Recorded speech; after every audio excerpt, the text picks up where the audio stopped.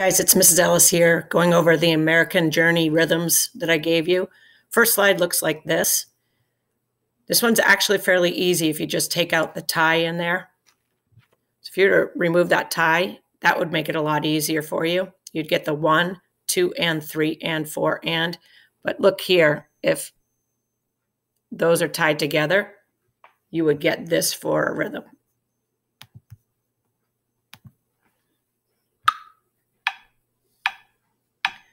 One, 2, and 4, and 1, 2, 3, 4.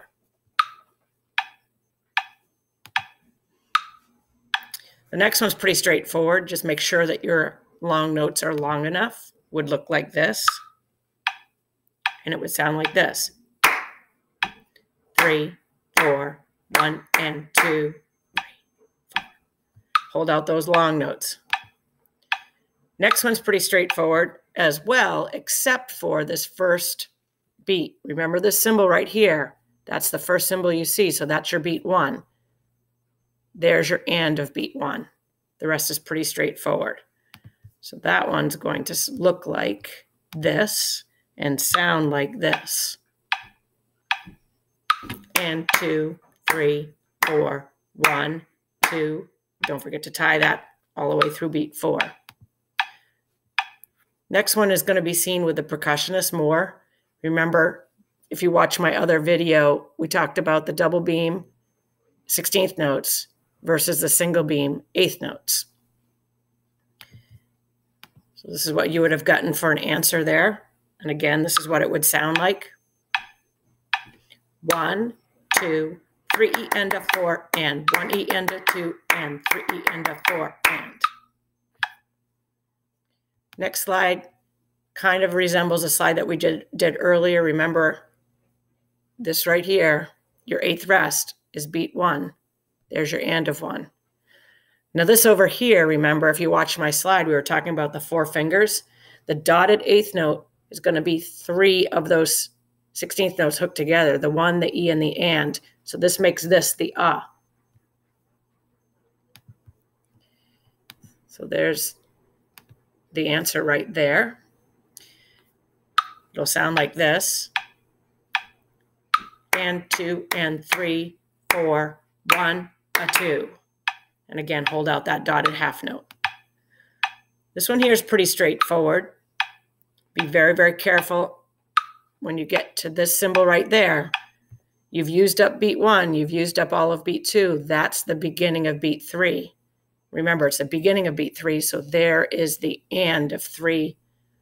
And there are 2 eighths and a quarter. So not only is that the and of 3, but it's the beginning of beat 4, which gives you that as the and. That rhythm's going to sound like this. 1, 2, 3, and 1. Again, hold out the whole note. This one's pretty straightforward. Watch out for the rest. Should look like this. And sound like this. 1, and 2, and 4. Next one is 16th notes again. Watch out for the double beam versus your single beam. Okay, so that's the 4 fingers. The 1 and the E are your separate 16th notes. There's your 8th note tied together. So there's the and. There's your answer to it. Should sound like this.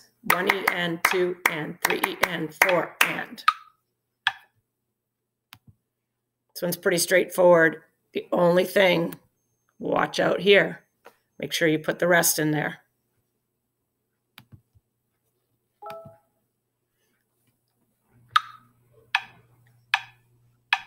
One, 2, 4, 3.